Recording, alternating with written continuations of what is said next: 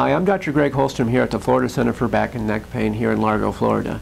Today we are conducting a portion of the neurological examination. This is called visual acuity, or the ability to be able to see clearly. To do this, we use the Snellen eye chart. You've all commonly seen this in the doctor's offices when you have routine physical examinations.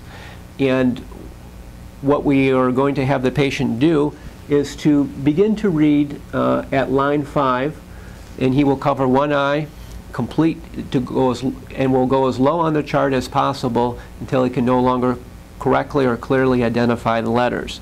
This information tells us how well the patient can see, which is important in issues of trauma and motor vehicle related trauma, as abnormalities can signal signs of problems that are going to need additional evaluation. I'm Dr. Greg Hollstrom here at the Florida Center for Back and Neck Pain in Largo, Florida.